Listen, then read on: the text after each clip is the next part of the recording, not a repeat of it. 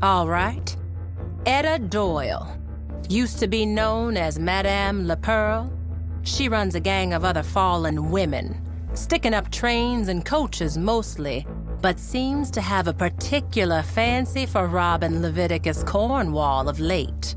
So his men have set a honeypot to lure her in. Tipped her off about a big stash of money and ammunition at Cornwall's freight yard in Saint Denis. Asked if I can send some good bounty hunters their way. Just be careful. They play smart.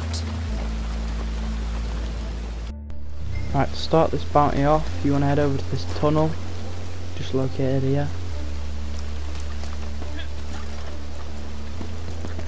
And you want to go in and hide.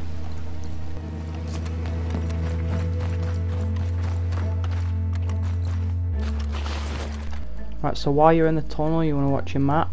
As you can see, there's 4 targets. They should disappear. And now there's 1. That should be after 4-ish minutes. And you want to just go to the entrance of the tunnel. Don't go out yet.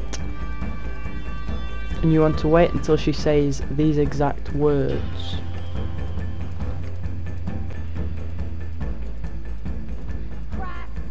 She says that.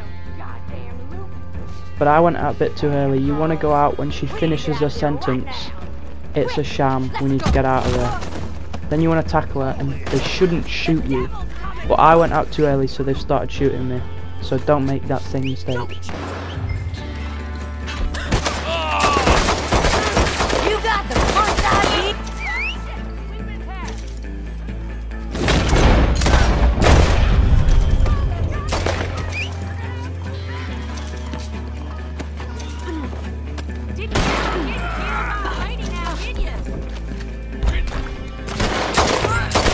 Ain't a cell that can hold me. I'm escaping off. And the first thing I do, every time, is hunt down those who put me in there.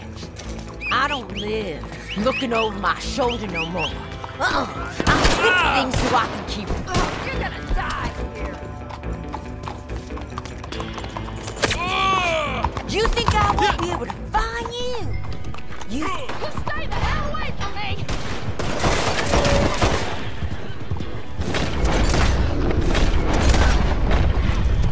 Now if you really want to, you can wait at the drop-off just before the drop-off for around 10 minutes to get an extra $100, so you will get like $180, so it is worth it. But for the sake of the video, I completed it as fast as I could. I will find you. You think I won't escape again? Let's see justice. Well done. Well, that's what there was, and not a penny more.